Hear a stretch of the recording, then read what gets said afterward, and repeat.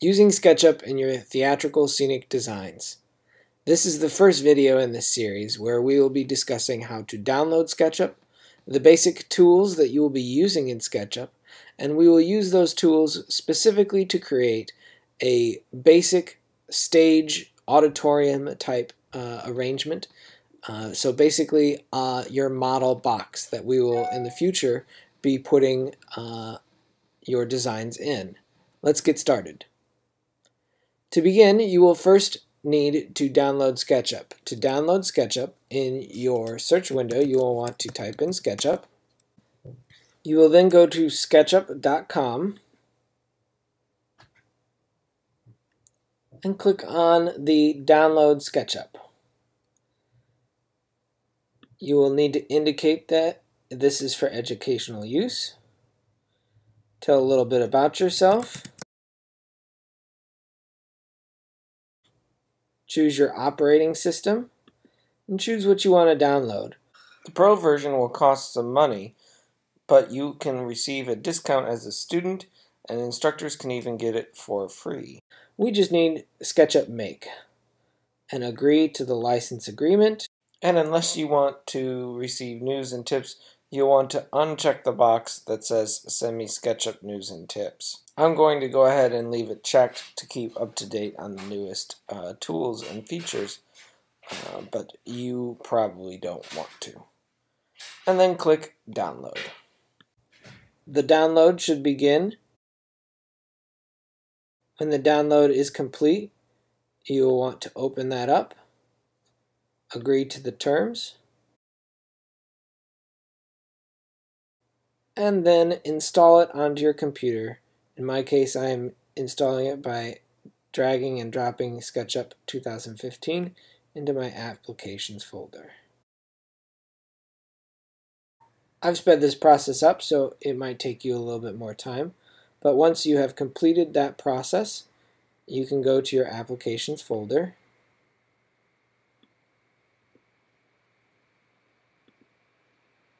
and scroll down to find SketchUp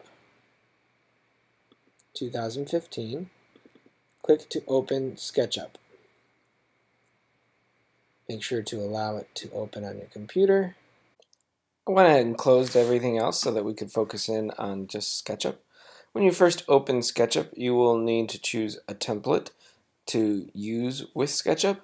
The templates vary from different styles. Mainly it's about the type of measurement that you want, whether it be in feet and inches, or meters, millimeters, many options.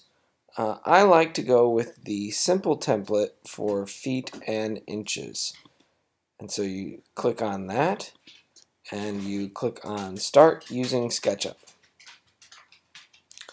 I'm going to go ahead and make the screen for SketchUp a little more sizable so that we can zoom in and show you the tools without it being super tiny. So I'll try to make the screen the right size. When you open it for the first time, you have the primary window with the toolbar across the top.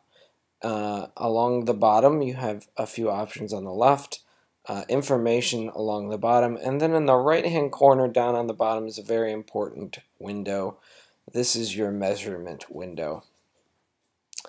You have the ground and the sky, and you have 3 axes.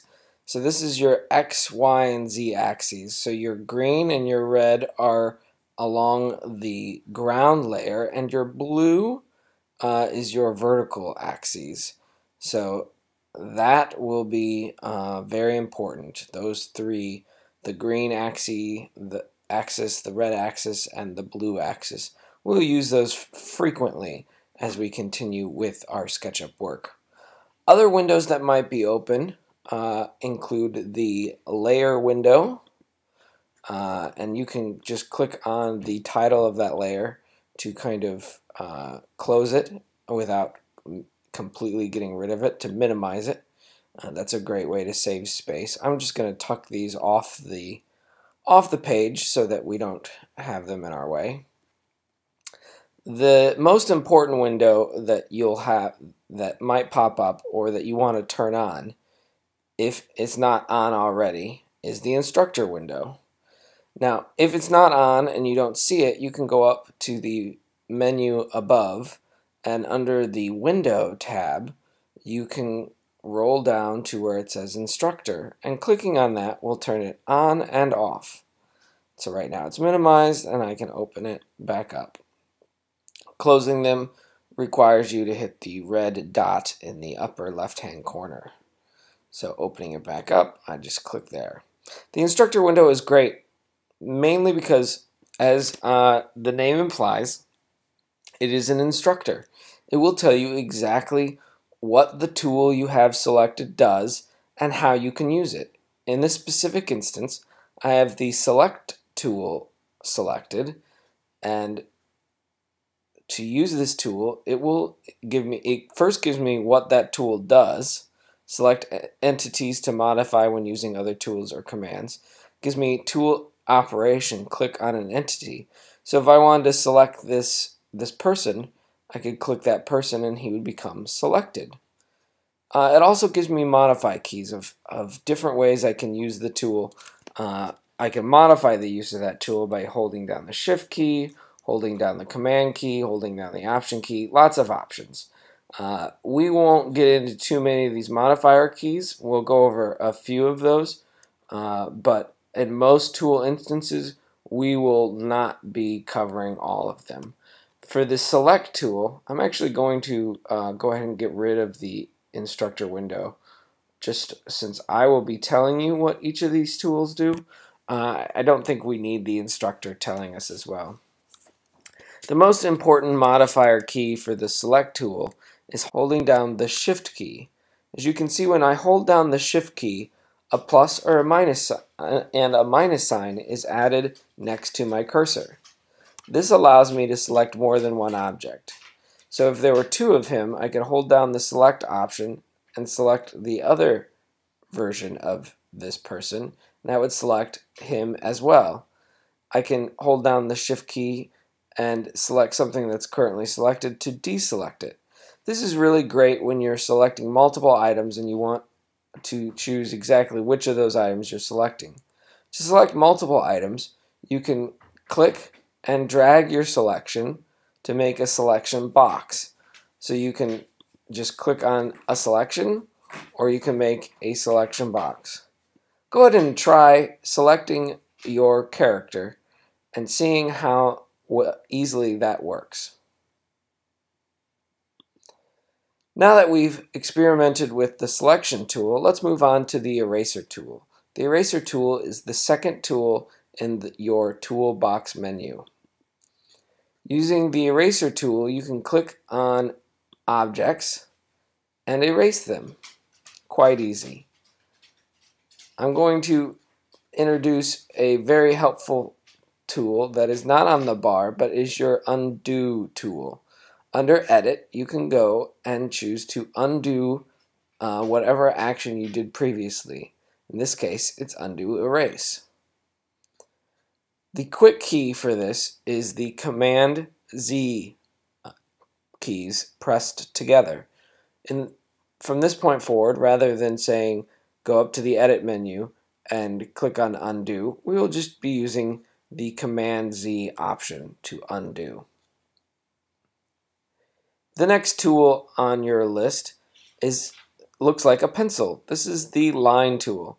You'll notice that it also has an downward triangle, kind of an arrow, indicating that it has multiple tools tucked in under that menu. So these are tools that are considered to be similar and are tucked in together. Let's first experiment with the line tool. Using the pencil, I can click anywhere in my window, and as you can see, that will create the first point of a line. As I move the mouse around, you can see that I am able to create that line at any length I want, and any angle, and any orientation. As I spin around, you'll notice that occasionally it gets highlighted in different colors. It gets highlighted in green and red and blue, and when it gets highlighted in these colors, that is an indication that it is following the axis. So in this case, it is following the red axis. And a dialog box will appear next to your tool to indicate that it is on the red axis or on the green axis. In the lower right hand corner, you can see that that information box is currently indicating the length of the line that I'm drawing. If I hit the Tab key, that will become highlighted and it will allow me to input an exact dimension. In this case, I want to draw an 8-foot line. So I'm going to type in 8 foot, click enter, and it has created an endpoint. If I didn't want to type in an exact distance, I could also just click anywhere to create another endpoint in the line.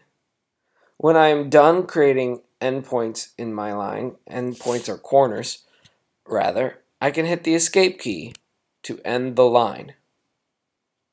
You can use the line tool to create shapes called surfaces in Sketchup. A shape, or surface, is a series of lines that are connected to form a closed object. And as soon as you form a closed object, it will cease from being a line tool and will close that object and form a surface. So that surface is now a form in my drawing field. Not only can I select the lines that compose that surface, but I can select the surface itself. I can delete specific lines as I see fit using the delete key when they are selected. Now if I deleted this line over here, it would not affect the other lines. However, if I delete one line that is part of a surface, the surface will go away since it is no longer a closed surface. Below the straight line tool is the freehand tool. Clicking on this allows you to draw curved lines that follow the cursor as you draw it and move it across your drawing space.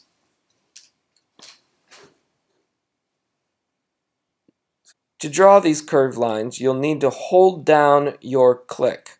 So you'll need to press your mouse button, click, hold down the click until you are done completing your drawing, the line that you're drawing, and then release the click to finish that line. Another thing to note about lines is how they intersect with each other.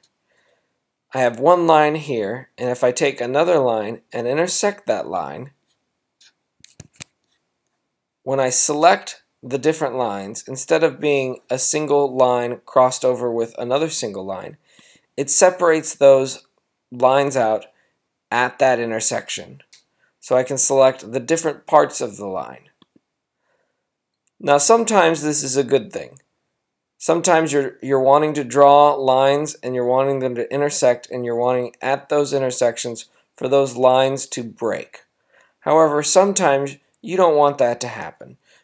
So what I'm going to do is I'm going to undo drawing that line, and before I draw that line again, what I'm going to do is I'm going to select that first line and I'm going to go up to Edit and I'm going to select Make a Group.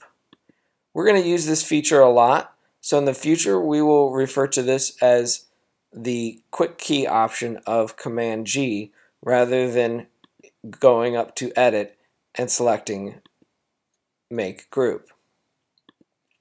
Now when I select that, if I double click it, you can see it puts a bounding box around that line and allows me to edit just that line.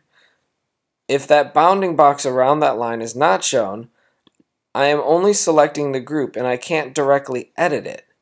So if I double click on it, if I'm in the group, I can draw a line that intersects it and it will act as it normally does without the group, since we are inside of that group, and so that when two lines intersect, you can select the 4 different parts of that line. If I'm outside of that group, as you can see when I click on it, it now selects all of those components that are part of that group. And if I take another line and I intersect one of those lines, it does not combine those lines together. It does not separate them at the intersection. It keeps them as their own components. So the items in the group do not mix with the items outside of that group. This is a great way to prevent the things you are drawing from getting connected when you don't want them to be. I'm going to go ahead and do a group selection of everything on my drawing space except for my character, and I'm going to hit the Shift key as I select to subtract him from the selection, and I'm just going to go ahead and delete all the lines that I have just drawn. I'd suggest that you pause the video at this point to experiment with the line tool and the freehand tool. Alright, now that we've experimented with the line and freehand tool, let's go on to the next tool in our menu.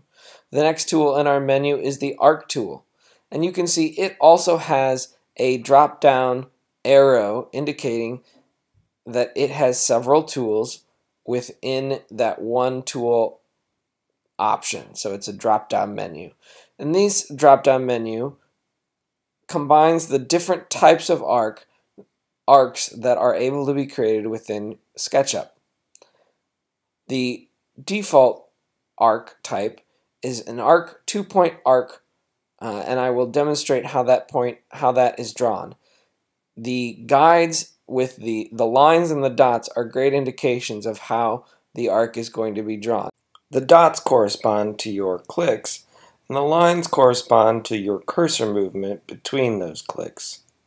So on this specific example, you can see that the dots are all three on the arc, not on the center of the arc.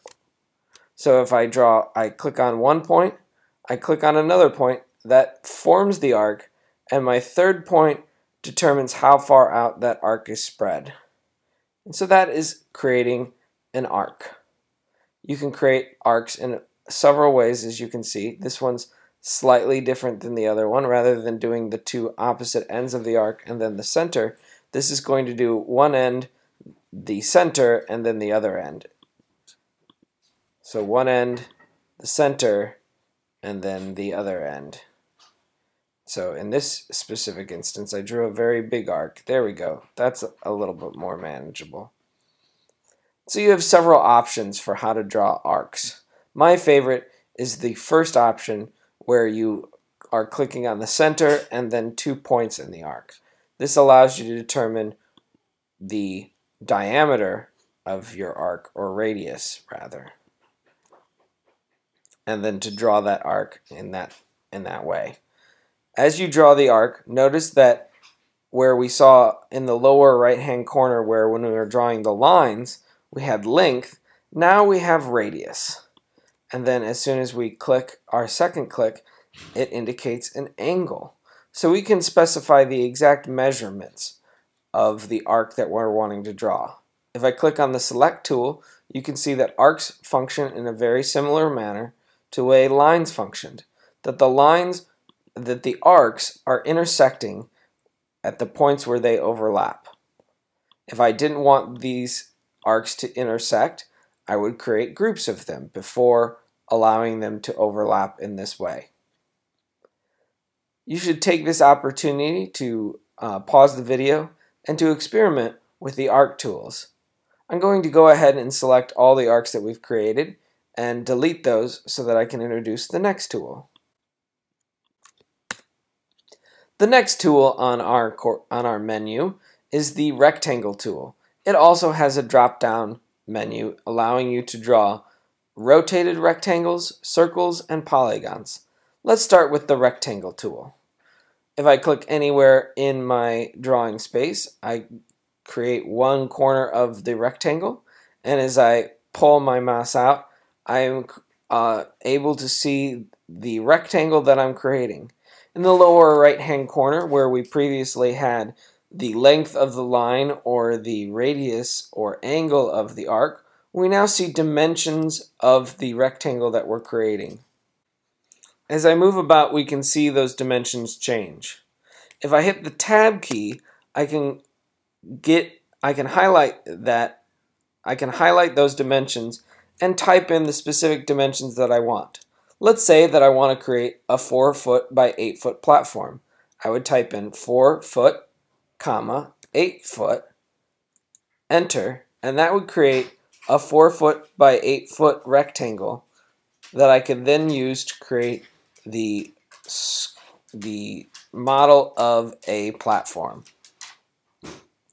And just like when we've created a surface using lines, the parts of the rectangle are the inner surface that can be selected, as well as the lines that create that surround the rectangle.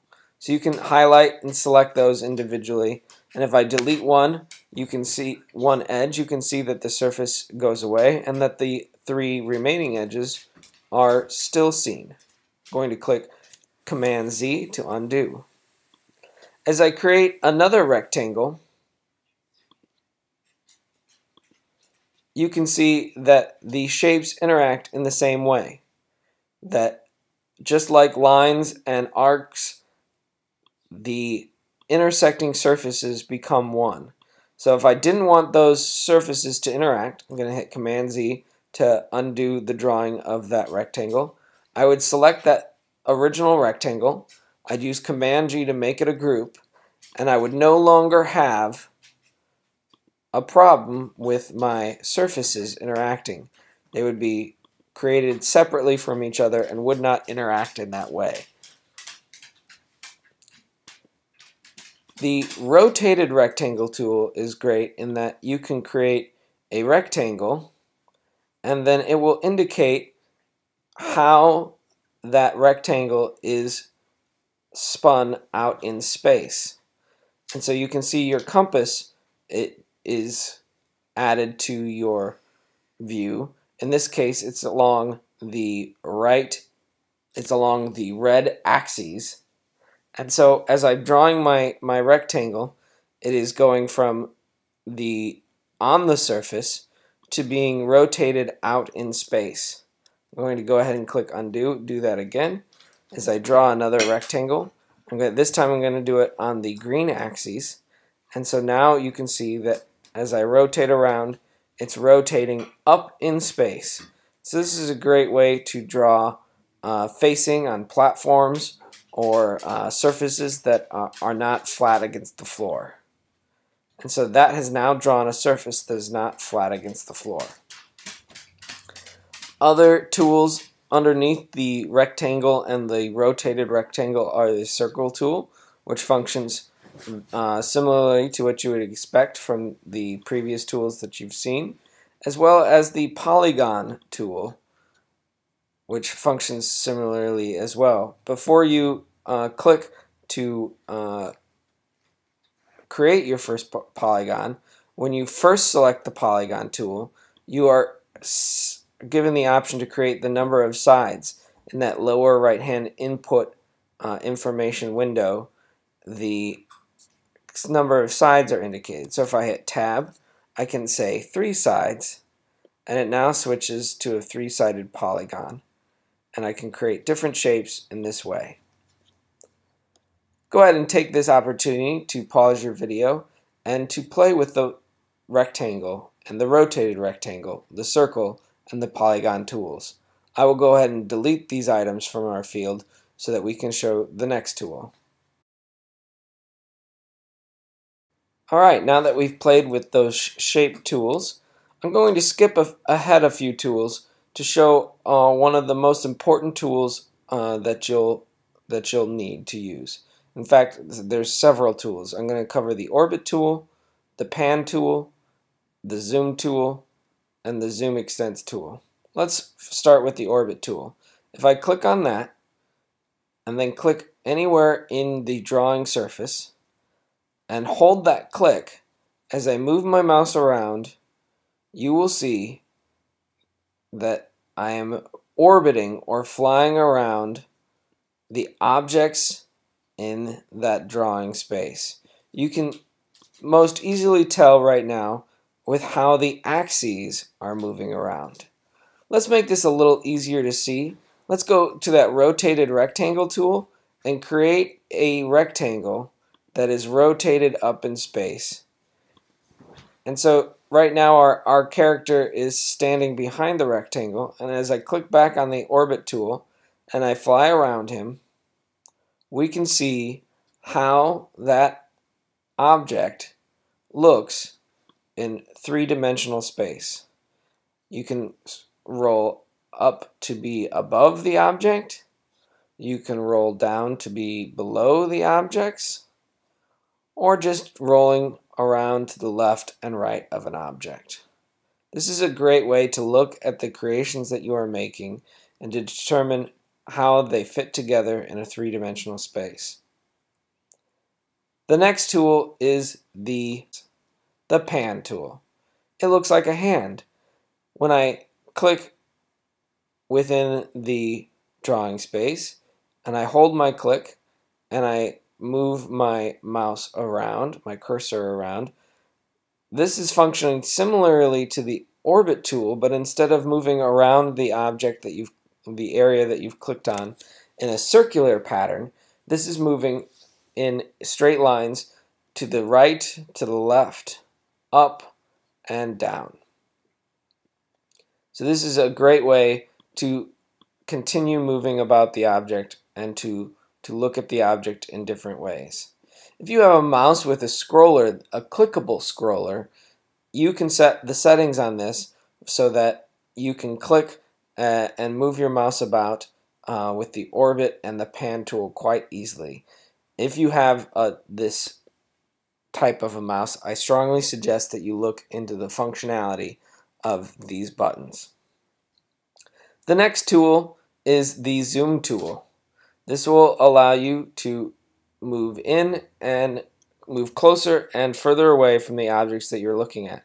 If you click within the drawing space and hold that click down and move your magnifying glass higher in the space, it will zoom in, and as you move lower, it will zoom out. This is a great tool to be able to get in real close and to pull out to see the different objects and their relation to each other. If you're not on the zoom tool, you can also just use the scroller of the mouse to zoom in and out. The zoom extents button, when you click on this tool, it will fill your space with all of the objects that you have currently drawn. I'm going to use the scroller to zoom out, and to demonstrate this a little differently, I'm going to draw a rectangle all the way out here in space. I'm going to zoom in, and when I click the zoom extents tool, it zooms out so that I can see all objects that are currently in my drawing space. I'm going to go ahead and delete that other object. Click the zoom extents tool again, and it zooms in to show me everything that I've drawn in the space. Go ahead and pause the video at this point in time to play with the orbit tool, the pan tool, the zoom, and the zoom extents tools. Okay, now that we know how to move about the space, zooming in, zooming out, and rotating around, let's hop back to where we left off in the tool menu with the push-pull tool. I'm going to go ahead and click on that push-pull tool and demonstrate its use. We have this rotated rectangle. We've already flown around it in space. When I roll my mouse over it, it becomes highlighted. The surface itself becomes highlighted. If I click on it and then I move my mouse away from it, you can see that I'm able to pull that surface into a three-dimensional object. I can also push in the opposite direction to create a three-dimensional object. Push and pull. Notice in the lower right-hand corner that the distance that I'm pushing or pulling is able to be specified using the tab key and typing in a specific distance. So I've now made that a 3-foot wide rectangle. If I had specified dimensions when I created this surface, perhaps a 4-foot by 8-foot rectangle, I would be able to even further dimension this object to my desires. As I mouse over the different surfaces now, you can see that the push-pull tool can continue to edit this shape that I've created. I can select the top and push it down. I can select the sides and push it in. I can select the front side and pull it out even further, or push it in further. This allows me to edit that shape. As I click on my orbit tool, I can fly around that shape to see what it looks like from the different angles that I've created. Now, the push-pull tool only works with surfaces. If I have a line, I cannot select that line to be pushed or pulled. So it has to be a surface. It can be a surface that is connected to a 3D object, or it can just be a surface that does not yet have a three-dimensional space to it. This is a fun tool, so let's go ahead and pause and allow you to try it out for yourselves. The next tool in my tool lineup is the offset tool. We don't use this tool too terribly much for what we're doing, but possibly you will. This tool creates copies of lines at a uniform distance from the originals. Let me show you an example to best illustrate what this does. If I select this surface that is surrounded by 4 lines, it is enclosed by 4 lines. If I click on it, as I move around inside that surface, it is creating a duplicate of that surface, the 4 lines that create it, and I can create that within the original or beyond it. In this case, I'm going to select, I'm going to zoom in, and I'm going to create it within the original. Notice that, again, down in the lower right hand corner, I can specify a specific distance. In this case, I want 2 inches. So now I have a new rectangle within the original rectangle that is 2 inches within its borders. I can then use my push-pull tool to subtract that rectangle from the overall shape, or to add on a new rectangle. Now, these shapes are interacting in this way because the surfaces that we drew were interacting in this way. If we did not want to be able to subtract or to add on to this shape in this way, we would have had to make groups. But since we didn't, we can play with these shapes in this way. So you can see when I brought that, let me go ahead and undo. When I brought that push-pull on the edge, that made it so that it no longer existed because it brought it from the top all the way to the bottom. Had I gone past that in my push-pull, I would now have that lower shape that's been created.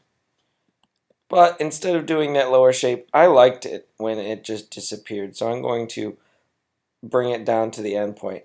And notice that I used the guides of the outer object as a way to bring it to the points I want. I know that I want to bring it down to a level that is equal to the outside edge of that object, and so if I move my cursor to around that edge, that will snap to that point. That will bring that edge of that surface that I'm pushing and pulling level with the edge of the outer shape. So that is a quick and easy way of lining those things up. So that is the push-pull tool in combination with the offset tool. The next tool in the lineup is a great tool. This is the move tool. The move tool allows you to select an object In this case, I'm selecting that face just by clicking on it, and then as I move my cursor, I'm able to move that surface.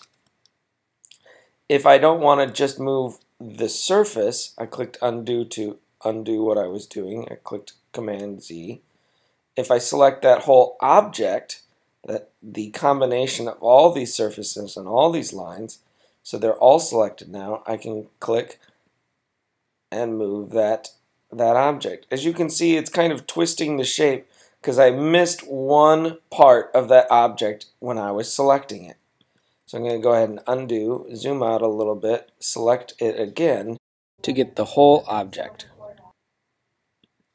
Now notice when I click to move it, I can click on the object to move it from one place to another, or I can click away from that object and it will move it in relation from the first point I click to the second point I click. This is a great way that if you want to move an object along a line that it is not connected to, that you know is, for example, in a certain direction or a certain distance, it makes it very easy to do so. So to demonstrate this, if I wanted to move this object in the same direction as this line, in the same distance, I could click on the end point of that line, move it along that line, and then click on the other end point of that line. And I have now moved that object in the direction of that line, in the same angle, so parallel to that line, in the same distance of that line. This makes moving things, and as you can see, just like when you are drawing rectangles or circles or lines, if your surfaces touch and intersect, they will function in that way, in a very similar way to when we were selecting them, that when we're moving them, they will pull those objects along. It's a little easier for me to demonstrate this with just a simple line. So if I intersect those lines, like we saw before, if I select the different parts of that line, if I select one part of that line and choose to move it, you can see how it affects the other parts of those lines that intersected with it. It will pull that intersection and twist and distort those lines.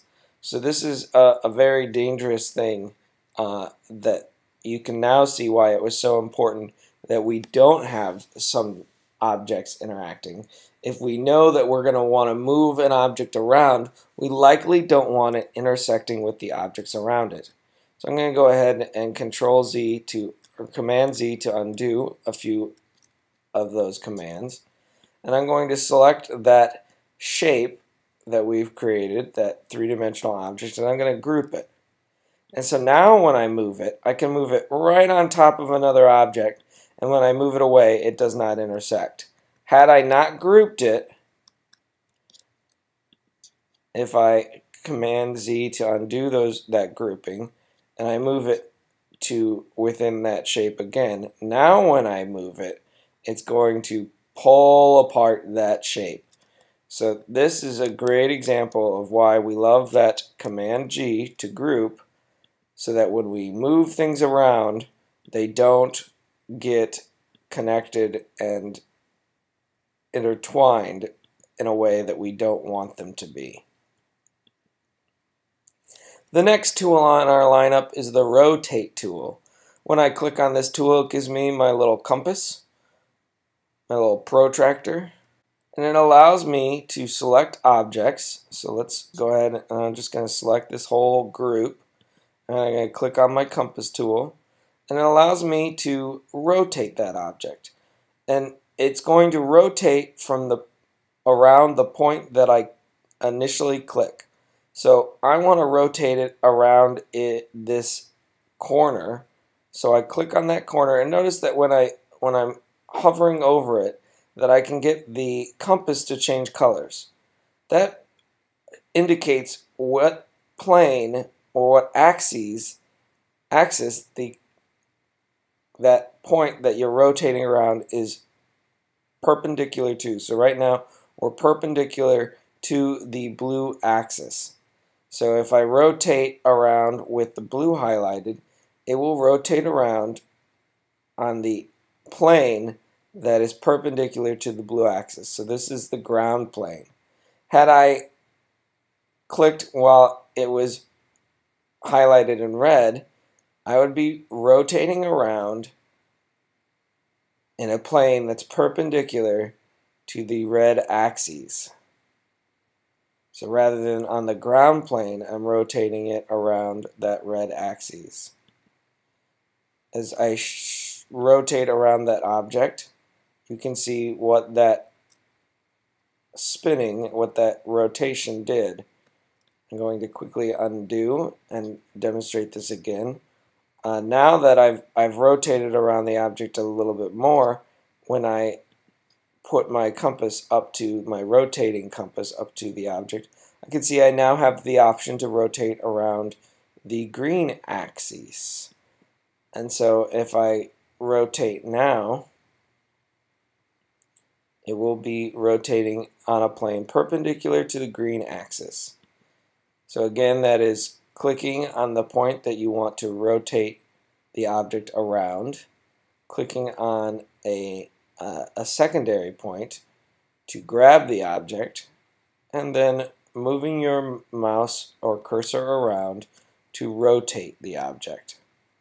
You can also rotate objects around points that are disconnected from the object that you're rotating. For example, if I wanted to take this object that's currently selected, but I wanted to spin it around this point away from that object, connected to another surface, I can click on that area to select the point of which we will be rotating around, click on a secondary point, and then as I move my cursor around, that first object that I wanted to rotate will now spin around the points that I have selected. This is great if you maybe you have a revolve and you're wanting to spin the revolve, and you want the point that things are to be moving around to be the center of the revolve. This will allow you to do such an action. Go ahead and pause your video to play with the move and rotate tools. The next tool in our lineup is the scale tool. With an object selected, I can click on the scale tool and it will give me a bounding box around that object, a three-dimensional bounding box in this case, since the selection is a three-dimensional shape. And it will allow me to, by clicking on the corners, it will allow me to increase or decrease the overall scale of that object. Notice that the lower right-hand corner, instead of length or dimension or angle, we are given the option to indicate the scale. So when it's at 1, that's 100%. 1.5 is 150%. 2, 200%. If I hit Tab, I can specify a specific amount. I'm going to want to go 2.5 or 250% of the size of the original object. As you fly around, you can see that it changed the scale of all surfaces and lines associated with that selection. Go ahead and pause the video and play with the scale tool. The next tool in our lineup is the tape measure. This is a great tool to use to find out how big the objects are that you're creating. Using the measurement tool, it looks just like a tape measure, I can find out, for example, how far away from this line is this object. So if I click on the line, I can click anywhere on that line, and I can move my tape measure to the object, and as I mouse over it, I don't need to click, it will give me a pop-up dialog box that indicates the exact distance. In this case, it's 7 foot 10 3/4 of an inch. If I click again, it will make a measurement line at that point. these don't go away, and they're kind of hard to see. So I often don't like to have these in my drawing because they get distracting. You're not sure exactly what they're for. And when you're clicking on them, it's just a dotted line. So I'm going to go ahead and delete that. But by using the tape measure and not clicking a second time, I can get a measurement, hit escape, and it won't create that dotted line for me. And I won't have those weird distracting shapes around. If, for example, if you look at your instructor window, it gives an example of when you might want to use the tape measure. If I wanted to draw a square within this box and make sure that is 1 foot from this edge, I could use my tab tool or my tab key to indicate a specific length of 1 foot. And that will draw that line at 1 foot down. If I then wanted to have the upper side, the upper line of that square that I'm about to draw to be 1 foot from the top, I could do that again. And that would create a corner that an intersection that I can easily mouse over, and using my rectangle tool to use that intersection to create my square or my rectangle. I could then easily go and delete the measurement lines that I had created in a way that they don't interact very easily. Had I done lines at those specific points, I would have to delete multiple points of that line because they would have interacted with the overall shape. So that is an instance where you might find the measurement lines of use or of value. Typically, though, I advise against doing them just because you often will forget that they're there and you'll have to delete them later, and sometimes they get grouped with things and it's just an overall pain in the butt, and we don't want to do it. The next tool is a text tool. We're going to skip that one, as well as the paint bucket tool. These tools are great tools if you are using this SketchUp creation or this SketchUp drawing as your final drawing and you're wanting to make notes on it or color it. But we're not going to be doing that. We are using SketchUp solely to create an overall image that we're then going to draw on top of. So we're going to skip those tools. The last tool I want to point out is probably the most exciting tool. This is my favorite tool. This is the Get Models tool. We're not going to look at the extension warehouse or the send to layout tools. Those, as well as the text tool and the paint bucket tool, are not important to our use, nor is the add location tool. So the text tool, the paint bucket, the add location, the extension warehouse, and the send to layout tools are not important to us for our immediate needs. We might talk about those in future videos, but at this time I don't need you to know how to use those tools. The Get Models tool, however, is the coolest tool available. When you click on the Get Models tool, it will open a new window. Let me resize it so that it's within our actually I'll zoom out so that you can see the overall, because it's a little bigger than my working window. This is my 3D warehouse window, and the 3D warehouse is great because it requires an internet connection, but it connects you to a warehouse of stuff that has been created on SketchUp. So anything that you need is likely already created in the 3D warehouse. Let's say that you are creating a set that takes place, your set is in a living room, and so we want to put a couch in our set. And instead of creating your couch with the rectangle tool and the line tool, you can do those things. You can use those tools to create your couch. Or you could go to the 3D warehouse and tell it that you want a couch. And so I just typed in the search window there, couch. And as you can see, it pulls up a variety of couches for me to choose from. Lots and lots of couches that have already been created in SketchUp and have been uploaded and shared. So other users are creating these couches and sharing them in this Google or in this 3D warehouse. SketchUp used to be owned by Google, so I will often call it Google SketchUp. It is no longer a Google product. It is a Trimble product, as you can see down here in the lower left-hand corner.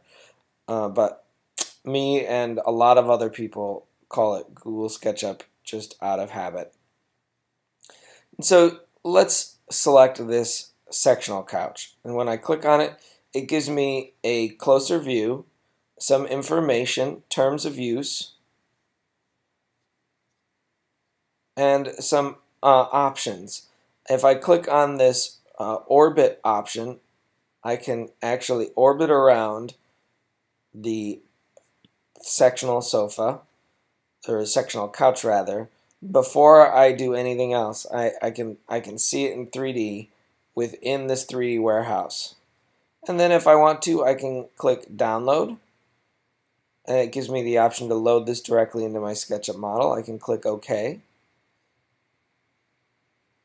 And now it brings me back to my SketchUp working window and allows me to place that couch wherever I so desire. I'm going to just put it back there. As you can see, now that I rotate around it, I orbit around it rather, I fly around it, you can see what that couch looks like. And so this is a great way to put scenery within your design, within your three-dimensional space. Maybe the couch that I'm actually going to want for my show is a different color or has a different back shape. This is a great way of putting the general shape within your model so that you can then print out what that looks like from the specific angle that you're going to be viewing it from, and then you can redraw it, but without having to redraw the whole thing from scratch. So maybe I'm drawing over that object and changing that couch. I just wanted to get the couch in this specific relation to a person so that I could see how big it was with a person standing a specific distance from it at a specific angle to the viewer. That concludes the tools that I was hoping for us to cover in this introductory video. Go ahead and take the opportunity now to experiment with the tools that we've learned. The 3D warehouse, the push-pull, the different shapes. Figure out how these tools work, give them a good test drive before advancing on to the next tutorial video.